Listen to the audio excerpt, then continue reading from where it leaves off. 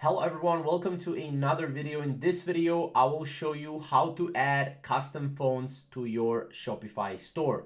Now, before we get started, make sure to subscribe down below and let's get started. So, first of all, what you will need to do is you will need to download the web font version of the font that you're trying to go and add to your store. So it needs to be WOFF and WOFF2 file type.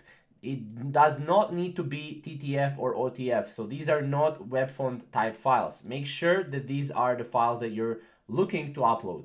After that, from your Shopify admin, you need to go to your online store, themes, and then next to the theme you want to edit, click actions and then edit code.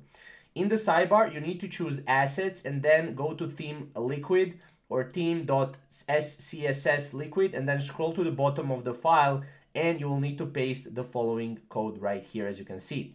Font family, name of the font, right? Make sure that the name of the font is right here, dot this right here, and then you just replace the name of the font with the name of your font, obviously, right? Now below this code, also paste the following code, which is this code right here.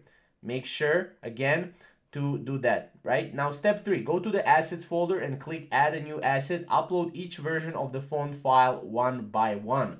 Keep in mind to add it one by one. If you have a bold version or italic version, add it that way.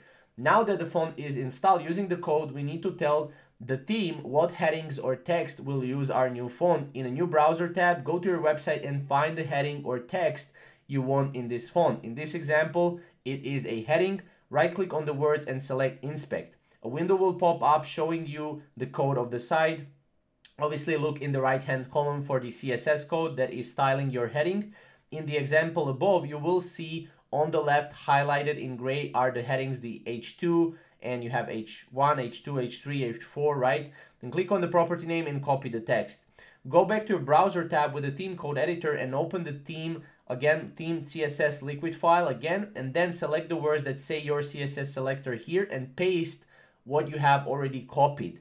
Then replace name of your font with the name you used before. And that's pretty much it. Now you need to be tech savvy for this. So if you don't know how to code, definitely hire someone to do this for you because you will mess up the code if you don't know what to do. So that's pretty much how to add custom fonts to your Shopify store. If you have any questions or comments, comment down below and we'll see you in the next video.